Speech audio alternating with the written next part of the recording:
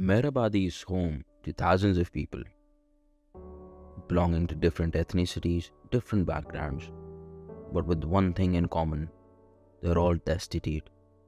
They all lack the basic monetary funding that is required to move to a better place. Whereas Mehrabadi is home to thousands of people, to the privileged class of Islamabad, it is no more than a slum that is even void of the basic necessities, including a proper sewerage system or the supply of clean water. If we dig into history, Islamabad was established as the capital in the 1960s, whereas the Capital Development Authority, entire land belonging to the residents of Mehrabadi, was acquired in the year 1969. It meant that CDA had to pay those residents, and once the land became acquired land, it meant that it could no longer be transferred onto anybody else's name before being transferred onto CDA's name. It meant that people would now sell their land on stamp papers, get their compensation, move out, and let other people come in. But they could no longer transfer their land to the other people.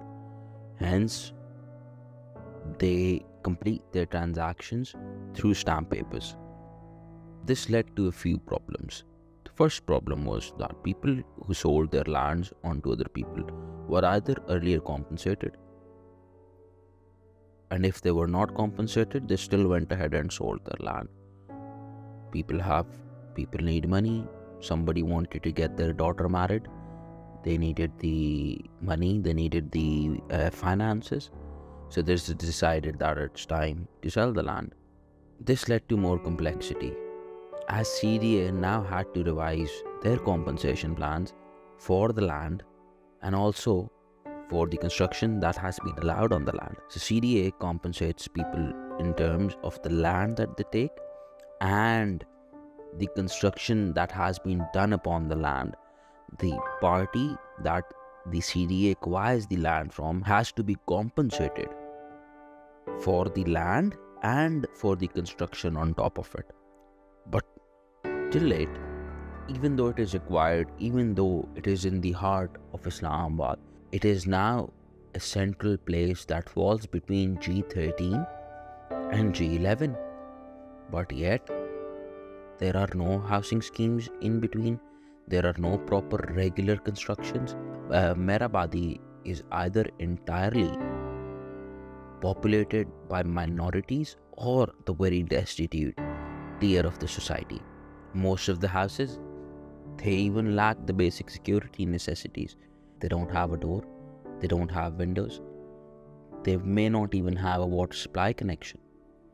The entire locality lacks planning, provisions, basic provisions, community centers, and overall, as the land cannot be transferred, there are no housing rights. In totality, the region of Mehrabadi sits amid the hustle bustle of the capital city. It is an active source of cheap labor and daily wages for the posh neighborhoods in the vicinity. But yet, in the year 2023, after 75 years of the formation of Pakistan and 63 years since the acquiring of the land by CDA, there has been no solution to this problem. The destitute families, are now still looking for compensation. If they have been compensated, the land was sold again. But the people who took the land, will they be compensated?